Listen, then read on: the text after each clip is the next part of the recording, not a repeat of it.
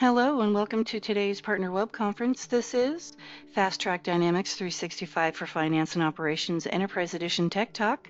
Today's topic, Analytics and Reporting Options, Printing and the Document Routing Agent. Presenting for us today from Microsoft, we have Senior R&D Solution Architect Eric Pegors. So without any further delay, Eric, over to you. Thank you, Janice. Welcome, everyone. Thank you for attending. And we will get right into the material. Our objectives today are to learn about solution patterns and reporting experiences, and that really means choosing the right tool for the job. And then we'll also talk about how to print documents to an actual printer, a network printer, which involves a document routing agent.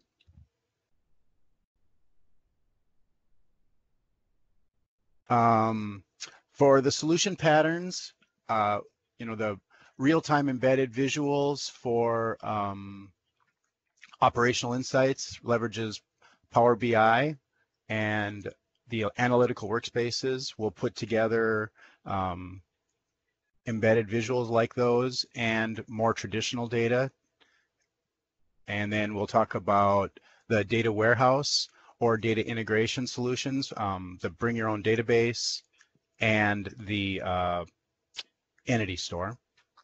And then also there's more analytical solutions available via AppSource.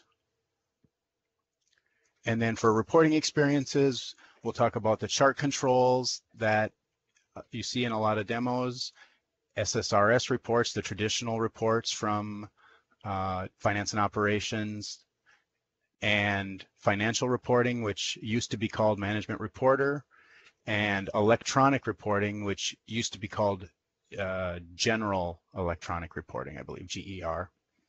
And like I said, still about half of it is about printing and the document routing agent. So we'll start with the solution patterns.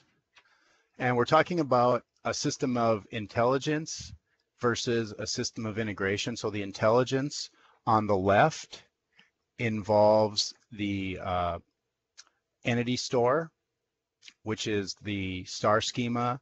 It's summarized kinds of data that you can think of as, or one way to think of it is that it doesn't have any vouchers or that kind of detail in simple terms. And on the picture, you can see that the data goes in, the box in the middle is finance and operations, and the data goes into there. That would be through integrations or whatever. And then the Power BI and those things are leverage that data. But I think it's kind of like the smaller database there is the AXGW database. And for the integration on the right, the database is your database on your Azure subscription, the bring your own database. It's in the product, it's called Entity Export to Database. And you can export AX data into that. Obviously, if it's your database, if it's just coming out of AX, there's little impact on AX.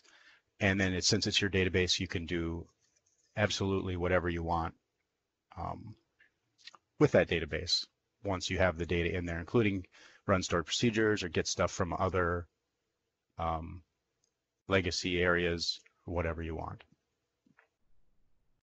And this slide just talks about those things a little bit. Again, on the left, the system of intelligence, the data and intelligence is within finance and operations. And we have tools and frameworks for developers to leverage that stuff. And then there's also ISV solutions available.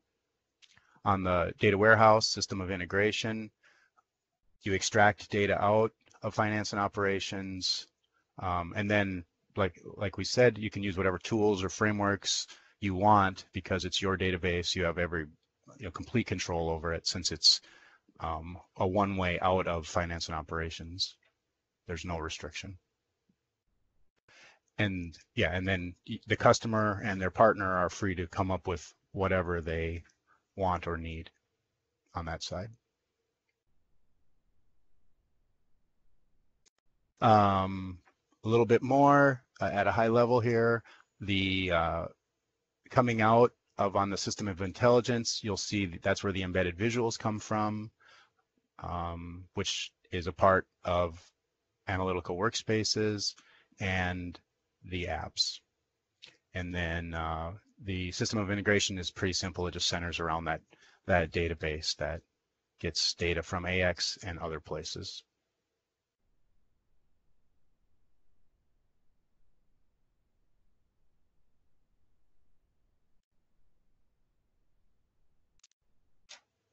And so a lot of the the data warehouse kinds of stuff and the system of intelligence stuff is relatively new. We're used to financial reporting.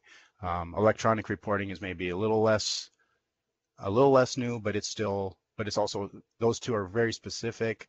And the business documents is the SSRS reports, which are things that you want to print to paper, and typically high volume, and then other precision things like checks and stuff. But the data exploration, having charts and views in analytics is a relatively new, and it's very powerful. So this is an example of one of those operational views. This is the credit and collections workspace from Finance and Operations 7.3, just with demo data. But you can see it has the charts, and obviously this was created by one of our developers. And it's a combination, like I mentioned before, of the analytical data in the charts and then transaction data for details. And the visuals are typically driven by aggregate data. That's the data without the vouchers, and typically coming from the data warehouse.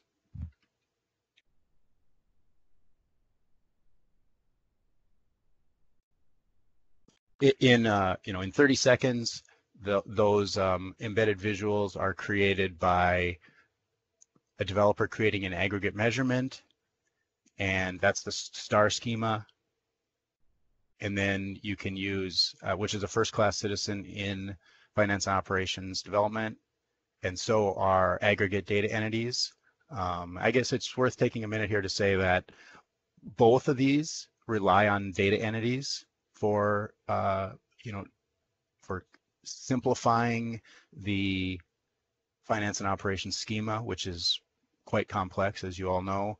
And there is a difference in that the data warehouse things are the star schema, so they're more aggregated than the things in the data warehouse, but they do both rely on data entities. And then once you have your aggregate data entity, you can model the chart and put it on a workspace or a form.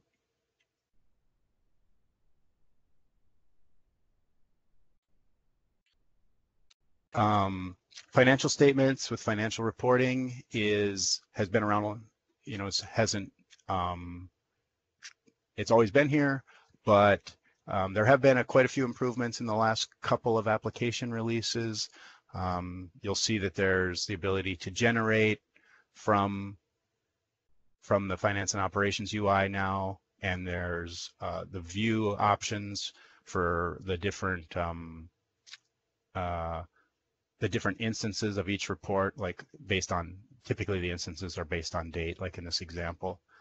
So there are more things that you can do from the AX client than you used to be able to do. And there's also, of course, still the report designer, which is very powerful. And these slides have links on them. We will give a copy of the slides so that you can click on these links. Electronic reporting has also been around a while, and it's used for predefined electronic format for legal requirements, and it is also covers a lot of scenarios, and then you can also customize things.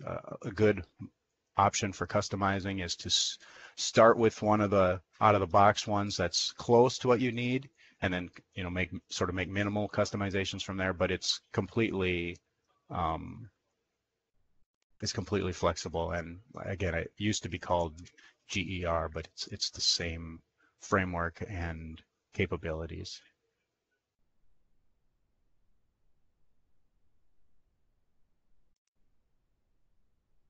Okay, so the entity store is the AXDW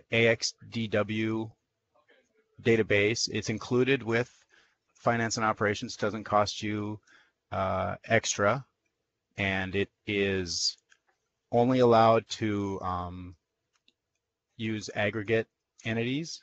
Those are the summarized ones with the star schema, and there's some out of the box and you can write your own, and there's if you search in the finance and operations menu search, if you search for entity store, it'll come up where you can schedule the entities to be exported at a regular interval. You can set up a recurrence on those. And then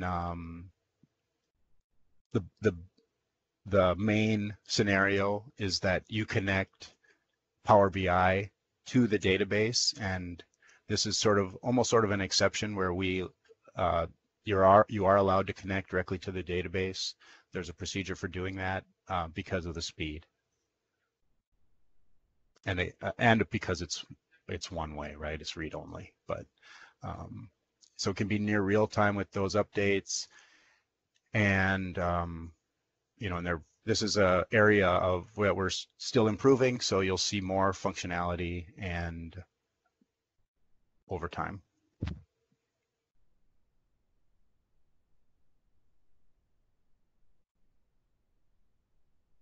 This is a simple chart that shows how you can create your own, but you'll work on a tier 1 is a dev machine, so you'll work on the entities and things behind the workspace and create the workspace. In Power BI, you can create the analytical part. You do need a Power BI license for that, and then it can be deployed to your tier 2 and prod.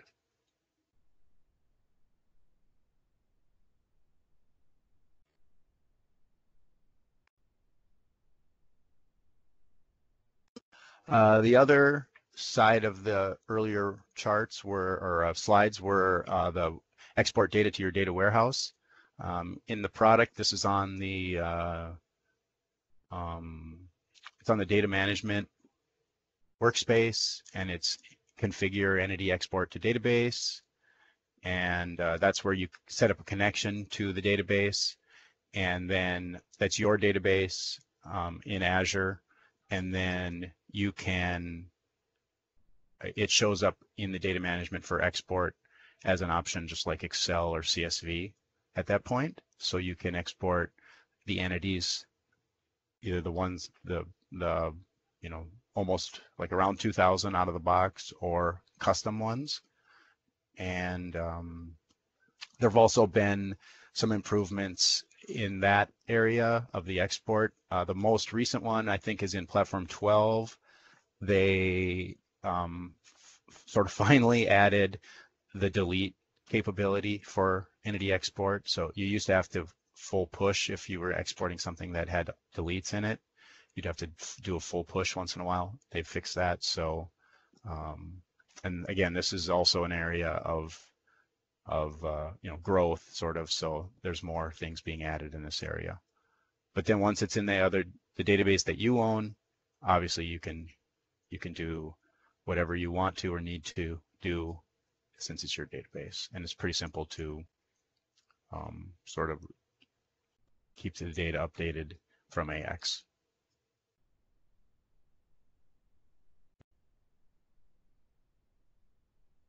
Okay, so now we'll talk about just a little grid here of the reporting tools. So we have Excel, and you can use Excel with OData to any entity you want. That'll work. It'll work fine. Once the volume gets high, then that might be a factor, but it's available. And then we talked about embedded BI, where you have to have a developer do it, but then it uses aggregated data within the product, but it's available to anybody who you give access to that form or workspace. We're all familiar with the SSRS reports, again, created by a developer. You can do transactional data, including vouchers or aggregated data, and the design is pretty much wide open. Whatever you can sort of fit on a piece of paper or on a PDF.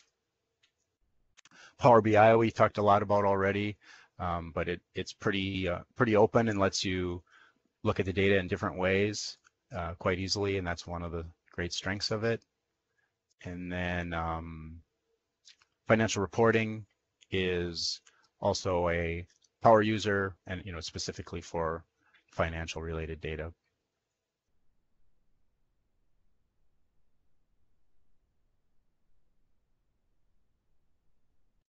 There were links throughout the presentation, and there's also some here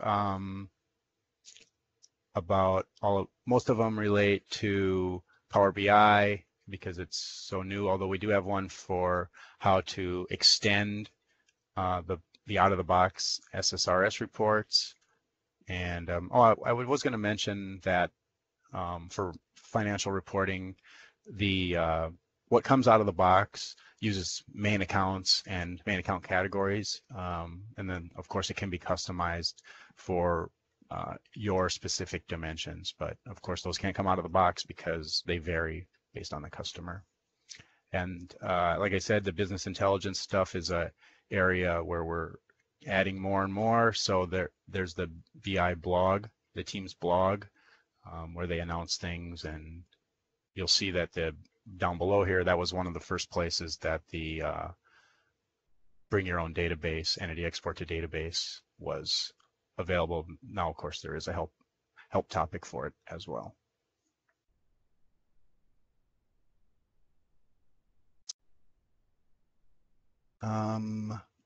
So that is the first half of the presentation. I haven't seen any questions yet, so I think I'm going to start on the document routing agent, and we can take questions on either at the end, of course. So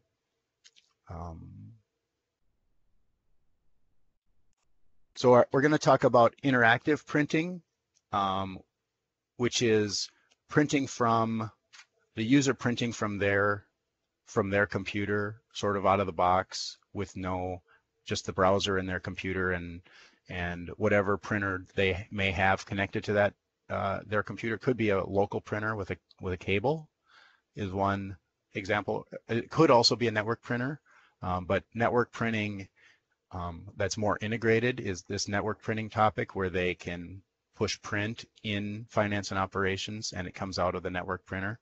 The catch there is that without the document routing agent, you can't push print and have it come out on your printer that's on a cable, or that if you don't have a document routing agent. We'll talk more about that. And then about the document routing agent in general, getting it configured and set up. So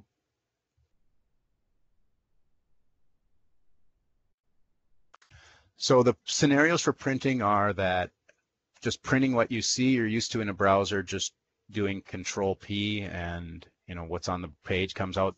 That does not work in finance and operations for technical reasons.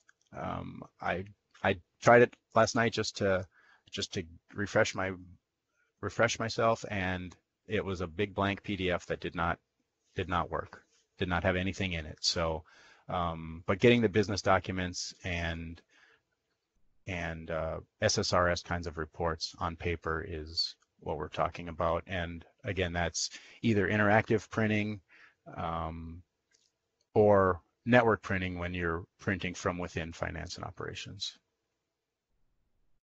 So interactive printing, you don't really have to do anything, but what you do have to do, any printer that's connected to the client's computer is available, but what you end up doing is downloading the report as a PDF. So it's right on on the user's computer.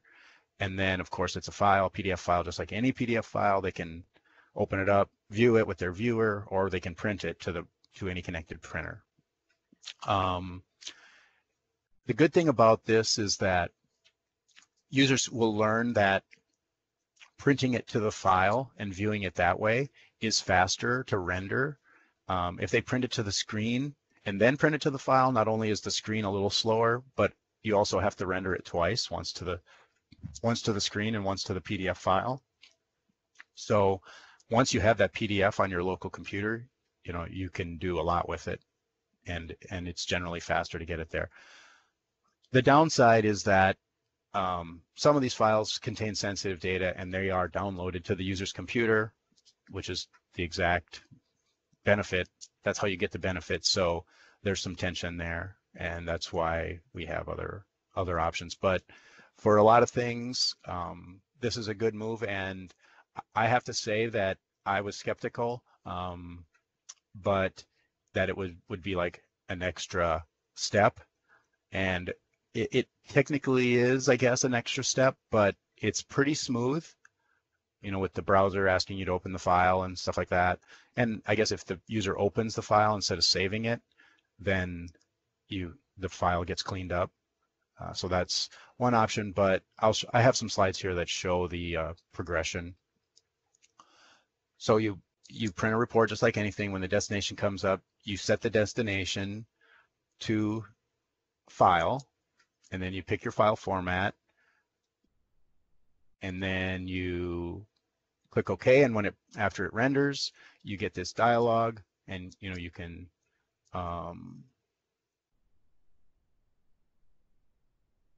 save it. I guess there is no open option on the file save. So on this example, I took these slides a little while ago, but they probably haven't changed, so I apologize for that. But anyway, you save the file, and then when it's downloaded, you can open it, and then you know what to do from there. Again, it's pretty smooth, but the files are on the computer. So then if that's, so then there's network printing, and obviously those computers are still connected to the, those printers are still connected to the user's printer, but in order to not have a file on the user's computer, what technically happens is, because finance and operations is in the cloud and it's not a part of the customer's network, there's got to be some way for the two to communicate, even though they kind of don't really know about each other. And so the document routing agent sits in between, and it basically watches. It's connected to the printers. It runs on a computer that is on the customer's network, and it has a connection, a login to the cloud, where it uploads what you want to print, or takes what you want to print from the cloud and down and sends it to the printer. So it's sort of in between the two, which it's in between these two things that don't know about each other. So that's what I said. The document routing agent sits on a computer on the customer's network and has a connection in the cloud. And you'll see those things. You install the document routing agent on that computer. You install the printers on that computer. The printers show up in the document routing agent. But the start of it is from the network printers.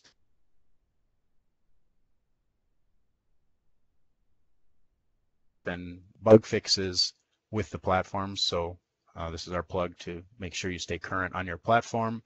And whenever you switch platforms, you should uninstall the old document routing agent and install the new one. And here's a picture of what it looks like. There's the document routing agent on the corporate network. It's got some connections to the Azure, the cloud, where finance and operations is, and then there's the user connecting to finance and operations, and the user doesn't have to be connected to the corporate network, but it'll come out, the documents will come out on a printer on the network.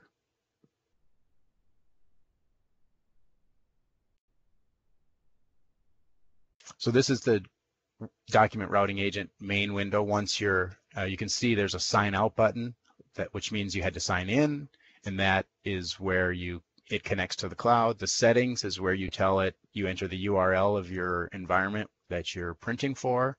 So you can see that that's how it connects to the cloud, and we are, and is running on the network, so that's how it gets access to the printers.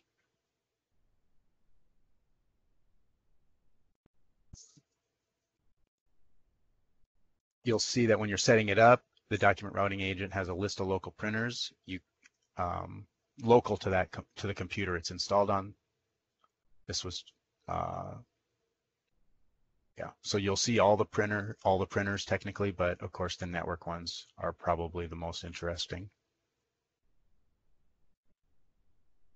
And we'll talk a little bit more later about why you would have some printers enabled on, why you would have multiple document routing agents, and why they would have not all printers enabled on all, or how you decide which printers to enable on which document routing agents.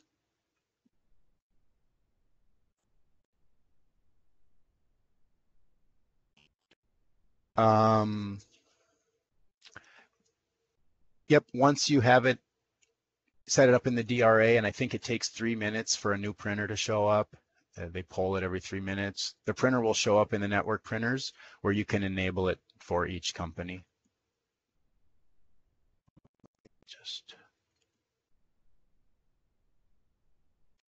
Yep. And then let's see here. And then the user experience is that that's the nice experience that we were looking for here, where on the printer screen in the finance and operations, the printers that are enabled show up in the list, and you can obviously select the printer you want if there's more than one, and that's it, right? No file goes to your computer, it just goes out to the printer.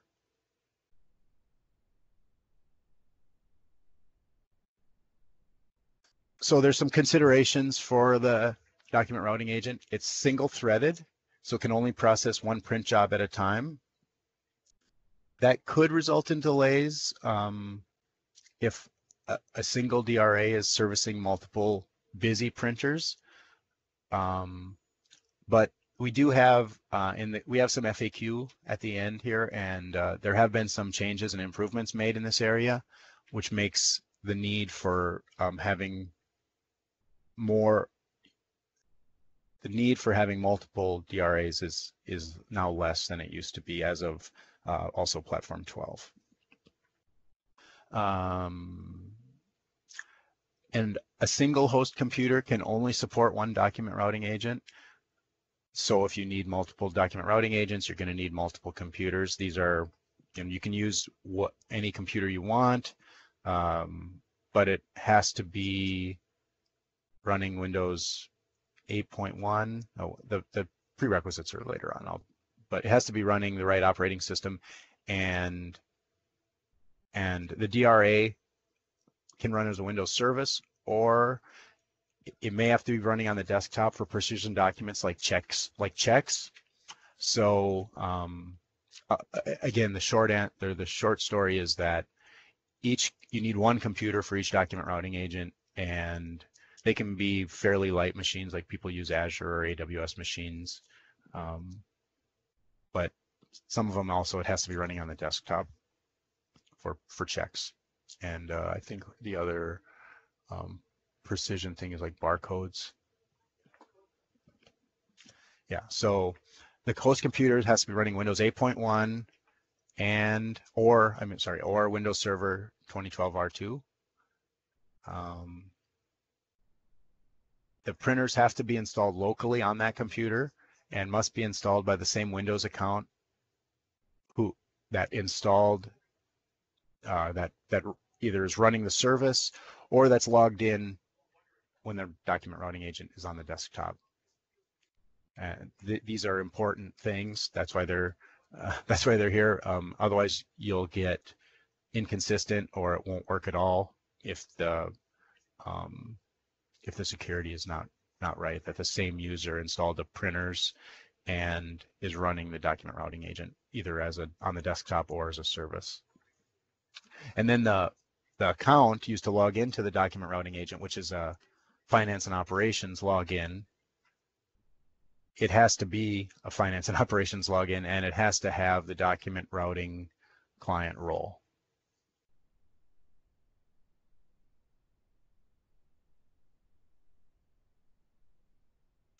Right. So for precision documents like checks that I talked about, the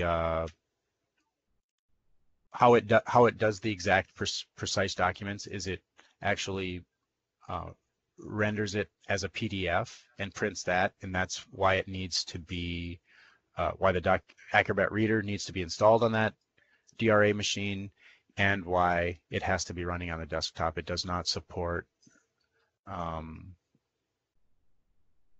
running the DRA as a service for precision documents.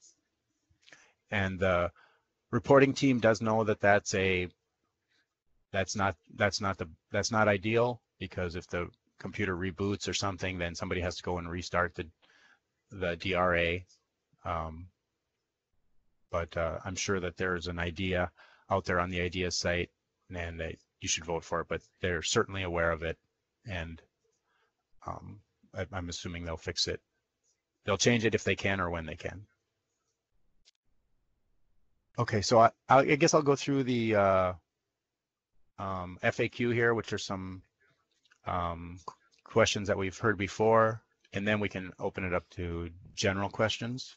Looks like we have plenty of time. So, are there capacity considerations? And prior to Platform Update 12, print jobs were processed first in, last out, which on a busy document routing agent would mean that you could wait a long time, and it wasn't a good design, but that's how it ended up. And eventually it was in Platform 12. It was finally fixed. It was a significant effort, I was told. I talked to the document routing agent people,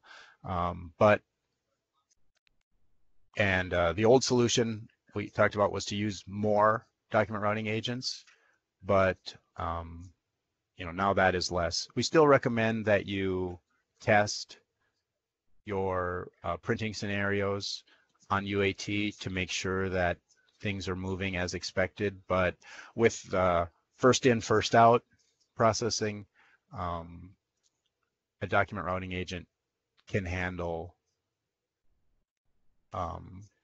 quite a few printers. One busy printer, it might still be a good idea to have it on its own document routing agent, because when it's handling multiple printers, it doesn't take it long to send the job. It doesn't have to wait for the job to physically print. It just has to spool it to the printer. But when it's a busy printer, it will end up having to wait for jobs to print, and that could block other printers that are less busy.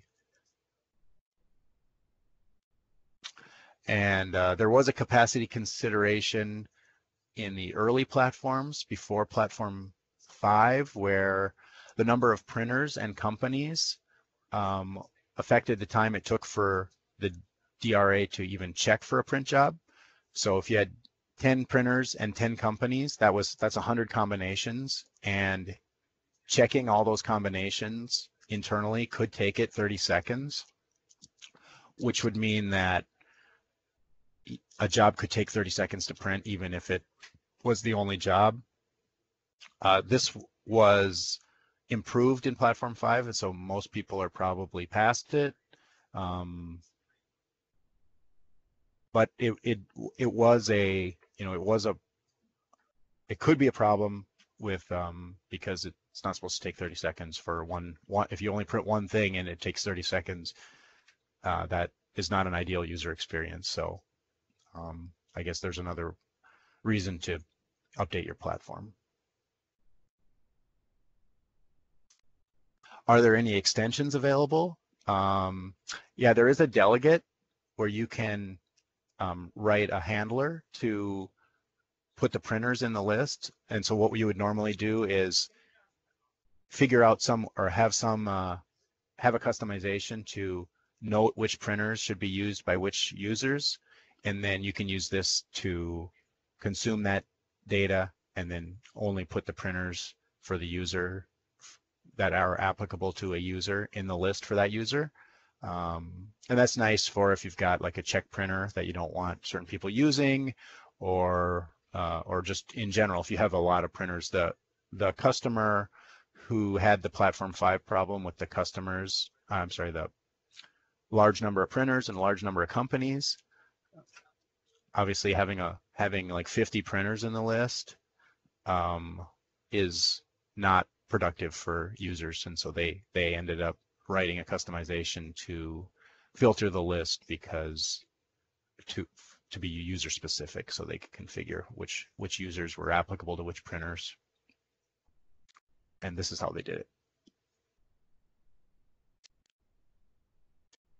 If you have a printer that is business critical or very busy, you can also register it on multiple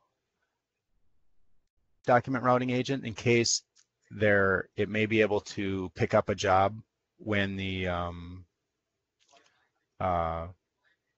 when the other document routing agents are busy, to keep things moving faster. And then I think I mentioned, is there a delay before a new printer can start printing? And it's the list of printers in the cloud is refreshed every 3 minutes. So there'll be a one-time delay of up to 3 minutes. I guess if you're a statistics person, it'll on average be a minute and a half, but there's a 3 minute, because that's not a frequent event, so it's not checked real often. And we have some pretty good documentation on the document routing agent in both the overall information, installing it, and then running it as a Windows service.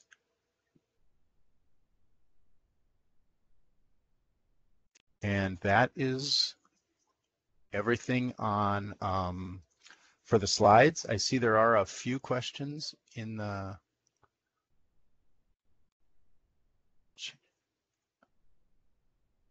let's see here. Let's see.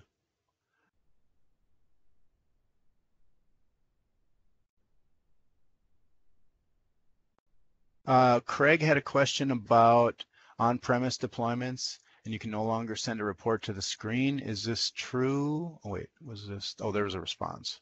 I haven't heard that this is the case before. If Eric doesn't know definitively, we will find out, and that I do not know, so we'll have to find out. So we'll capture a log of the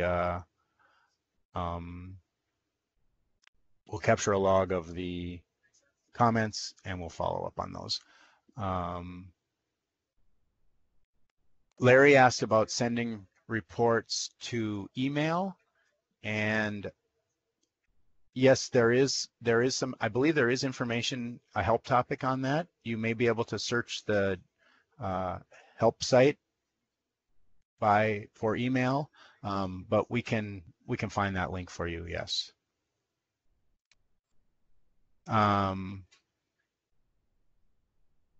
Daisuke asked about the document routing agent, platform update 12, support up to 50 network printers.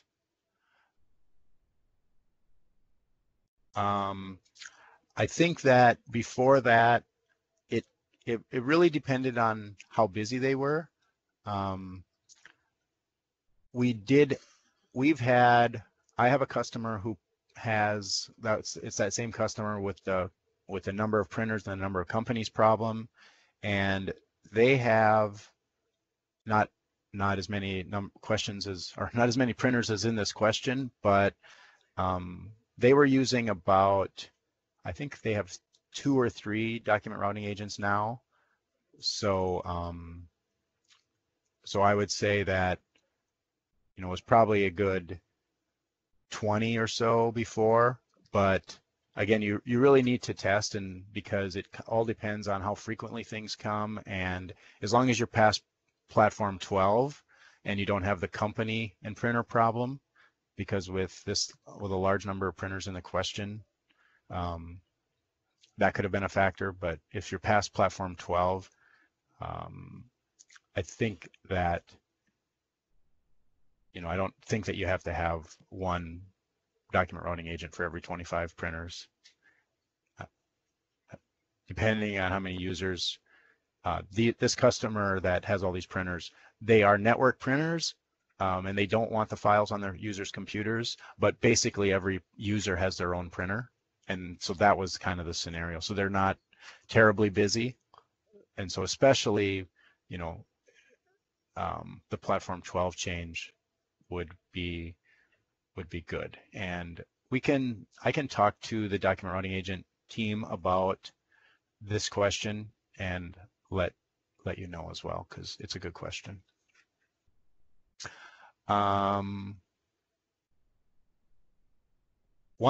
Bill asked, one flaw that I've seen when printing precision documents is the retention of the Acrobat reader settings from prior print jobs. If a PDF is printed in landscape format was the last thing printed, a check spooled afterwards will not print correctly. I have heard of that, and I think that I will have to ask the document routing agent team on that one too. I know that the versions of the PDF reader that you pay for have more capability in terms of the settings, but I know that most people use the free one, so that is Martin is going to answer that one. Yeah, go ahead, Martin. Yeah, so when you're doing precision printing scenarios, as Eric was pointing out, it does use the Acrobat PDF reader to do the rendering. And by precision printing scenarios, we basically mean custom margins. So you typically see that on checks. But basically the trick is to go to the document routing agent, log in as the document routing agent user, of course, run Acrobat Reader, print something, anything, it doesn't really matter what the sample file is, and make sure you select actual size for the settings. And as long as you actually print it, then it should remember that as its previous setting. There really shouldn't be anyone else using the document routing agent computer, so once you have that set to be actual size, then you shouldn't have any weird scaling problems where you end up with something like a micro font on a check being scaled and then the bank doesn't like it anymore. So that would be our guidance there is, set it up, as Eric says, if you're using the full Acrobat, you can actually save the setting. But the Acrobat Reader essentially remembers what the user last selected, and for precision printing scenarios, it's really always going to be actual size. Beyond that, any changes you make to fit it on a page or something like that should really be changes to your SSRS design, not using the scaling inside Acrobat, because that'll just cause you other problems. Does actual size, the question also asked about portrait or landscape. That I have not tried. Okay, yeah, again, we can check on that. I would think you generally want to leave the settings on there alone once you have them established, and do whatever you need to do with the SSRS design. Yep, and we'll yep, that sounds good, and we'll make a note to check on that as well. But that should answer most of it. I don't see any other questions.